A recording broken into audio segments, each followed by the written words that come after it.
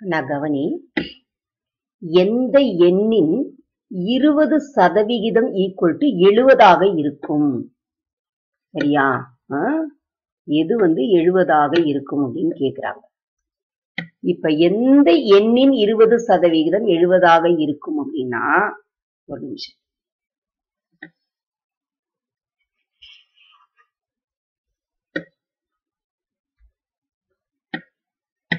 நல்ல கவனி, எந்த எண்ணுன்னா அந்த எண்ணை என்னவா வச்சுக்கணும், நீ எக்ஸா வச்சுக்கணும். எக்ஸ் என்ற எண்ணின் 20%, சதவீதம்னா என்ன, 100க்கு எவ்வளவுன்றது புரியுதா? எக்ஸ் என்ற எண்ணின் 20% எவ்வளவு, 70. 20% of 70 is. அப்ப எந்த நம்பரோட 20%னா you have to consider that number as x. x into 20/100. 20% of the number is 70. So equal to 70. So now you can do the calculation here. So x equal to, first you can do it here also.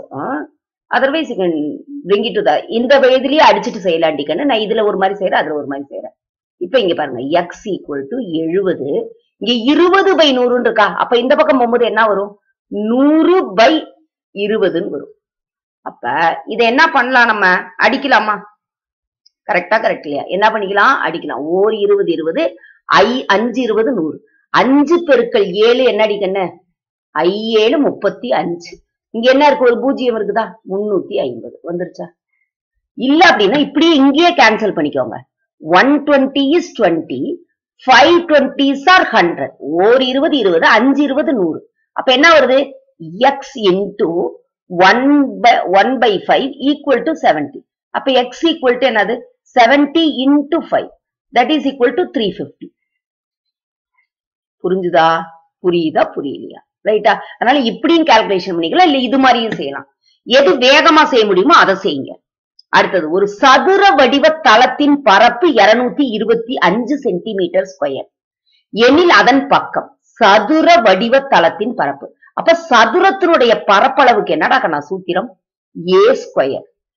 a square equal to 225. அப்ப அதனுடைய பக்கம்னா என்னது, a.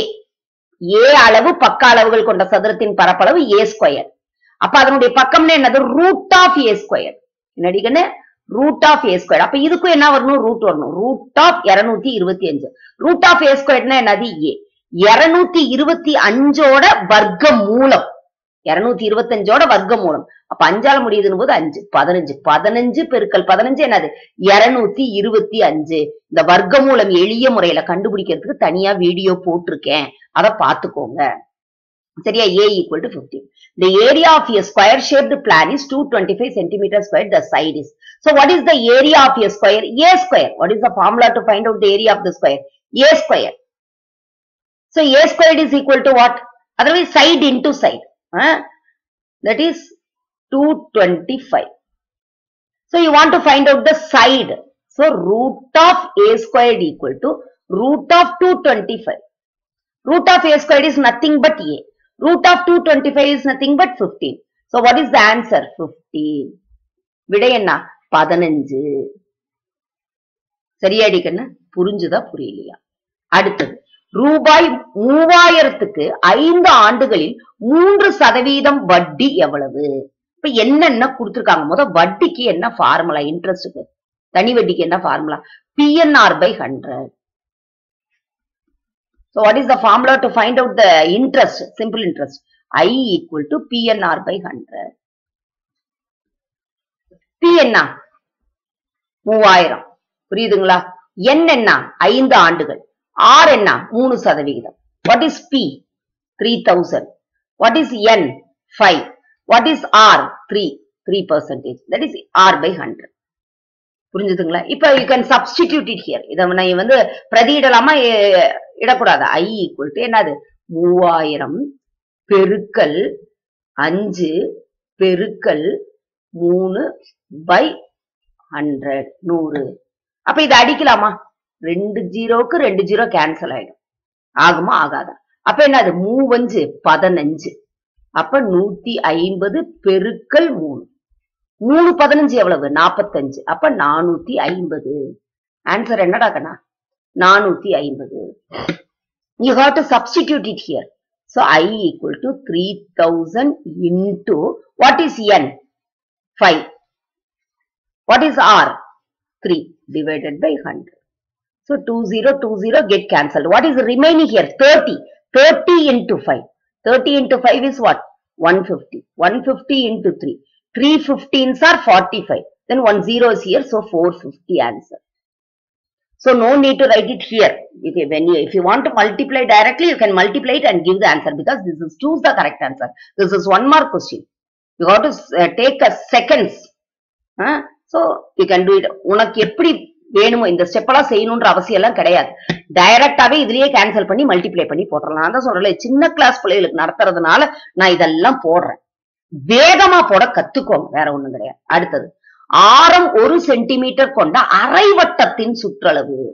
அரைவட்டத்தின் சுற்றளவுக்கு formula மறந்துருச்சு miss. எனக்கு முதல் வர வார்த்தை இதான் இருக்கும், பரவாயில்ல. நான் எப்பவுமே அதான் சொல்லுவேன், தெரியலையா பரவாயில்ல. வட்டத்தின் சுற்றளவுக்கு தெரியுமா தெரியாதா? தெரியும், 2πr. இப்ப அரைவட்டம்ன்றது எப்படி வரும்? இப்படிதானே வரும். வட்டம்னா ஃபுல்லா வரும். வட்டத்துக்கு என்ன 2πr?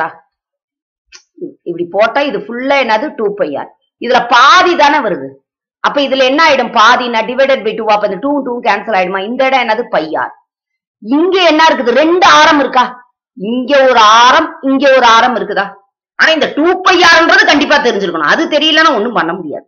You should know the formula for the circumference of the circle, perimeter of the circle you should know. Otherwise you can't do this problem.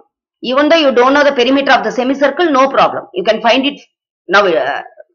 Now you can find it out. You can derive it from the circumference of the circle. வட்டத்தின் சுற்றளவுல உன்னால தருவிக்க முடியும். இப்படி ஒரு படம் போட்டுக்க. அப்ப இது πr. இது என்னது? r plus r, 2r. அப்ப πr plus 2r. ரைட்டா?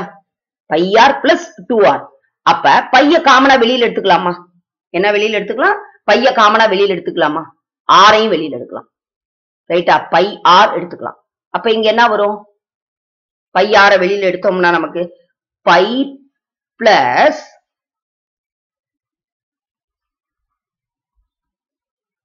2. பைய வெளியில எடுக்க வேணாம், சாரி. πr plus 2r. எதை காமனா வெளியில எடுத்துக்கிறோம்? r காமனா வெளியில எடுத்துக்கோம். மிஸ் கொஞ்சம் கண்ணு தெரியும். ரைட்டா? r காமனா வெளியில. அப்ப π plus 2. ரைட்டா? இப்ப இந்த இடத்துல r என்ன கொடுத்திருக்காங்க? 1. அப்ப 1 into π plus 2. அப்ப என்ன ஆன்சர் வரும்? π plus 2 அலகுகள். நடிகன π plus 2. இங்க என்ன கொடுத்திருக்காங்க? சென்டிமீட்டர். புரிஞ்சுதா புரியலையா? இங்க பாருங்க, இங்க semi circle. This is semicircle. For a circle, you will write 2πr. Then half of the circumference only you are getting it here. So this is πr. How many radius you are getting? 2 radius. That is r plus r, 2r. So you have to add these two. Why? They are asking the perimeter. Perimeter means everything you have to add it. இங்க என்னன்னு கேட்டிருக்காங்க? சுற்றளவு, சுற்றி வரும் அளவு சுற்றளவு. அதனால இந்த πr-ஐயும் r plus r-ஐயும் கூட்டணும். அதேதான் இங்க. You have to add it πr plus r plus r. That is πr plus r is nothing but 2r. What is common here? r is common here. Kanna r தான் பொதுவா இருக்குது. நான் இங்க தெரியாம பையன்ட்டேன். ரைட்டா? இது ரெண்டுலயே என்ன பொதுவா இருக்கு? r தான் காமனா இருக்கு. அப்ப இங்க என்ன மீதி இருக்கு? What is remaining here? Pi. Here what is remaining? 2. What is the radius here? They have mentioned 1 centimeter. So when you are substituting when 1, then what will you get? Pi plus 2. Anything multiplied by 1, the same thing only. Isn't it? எந்த எதையுமே 1ஆல பெருக்கணும்னா அதே தான் கிடைக்கும். அப்ப π plus 2. அதே மாதிரி இங்க என்ன வரணும்? π plus 2 சென்டிமீட்டர். புரியுதாடா கண்ணா? புரியுதா புரியலையா? அதனால ஃபார்முலாஸ் கொஞ்சம் தெரியணும்டா கண்ணு. தெரியலனாலும் பயப்படாத. அதுதான் நான் சொல்றேன். இங்கேயும் பாரு, இப்ப PNR by 100ன்னு தெரியலையா? அதை பாருங்க, இங்க இருக்கு பாருங்க. ஏன்னா வட்டின்னு கேக்குறாங்க. வட்டின்னு கேட்கும் போது இதெல்லாம் தானே. இப்ப இந்த 100 இது ஒண்ணும் இல்ல, 3% என்னது? 3 by 100. அப்ப என்னது? 3ஐயும் பெருக்கிறோமா? அவ்வளவுதான்.